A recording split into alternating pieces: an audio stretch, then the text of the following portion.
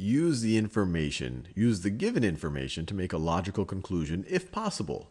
If a logical conclusion is not possible, choose no logical conclusion possible. All right, so let's see what they tell us. So the statement is, if I go to practice today, then I will play in the game tomorrow. So this statement is saying, look, if I go to practice today, then I'm definitely going to play in the game tomorrow. And then they say, I will not play in the game tomorrow. Well, I just said that if I go to practice today, I'm going to play in that game. And I just said I'm not playing in that game. So I must not be going to practice today. Because if I went, I would play. So I did not go to practice. So let's do a couple more of these. Okay, so the same instructions. If William misses the bus, then he will be late for school.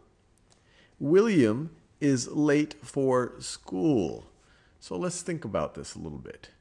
If William misses the bus, then he will be late for school. William is late for school. So missing the bus is one way that you could be late for school, but he might have not missed the bus. He might have caught the bus, but then didn't kind of sat in the bus once he got to school. So missing the bus is one of the ways that he could be late for school, but it's not the only way he could be late for school.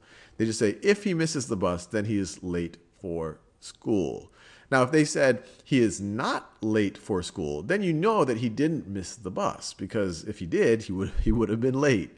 But there's many ways to be late, not just missing the bus. So we don't know for a fact that William definitely missed the bus. Let's do a few more of these.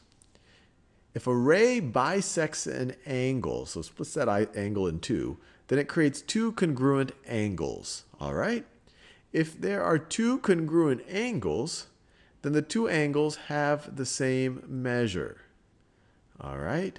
So this one's a little bit more hairy. So let's see. If a ray bisects an angle, then it creates two congruent angles. Yep. Okay, I can buy that. In fact, that is definitely true. If there are two congruent angles, then the two angles have the same measure. Okay, I can buy that as well. If a ray bisects an angle, then the two angles have the same measure. So let's see. So this first sentence says, if a ray bisects an angle, then it creates two congruent angles. But then the next one says, if there are two congruent angles, then the two angles have the same measure.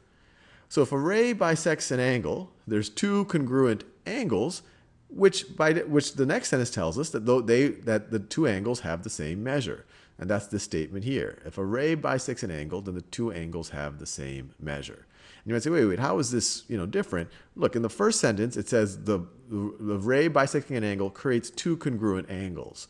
So we don't know yet what congruent angle means. The next sentence says, if there are two congruent angles, then the two angles have the same measure. So the second sentence lets us know that two congruent angles must have the same measure. So now we can kind of merge these two together to say, if a ray bisects an angle, then it creates two angles that have the same measure, which is this choice right over here.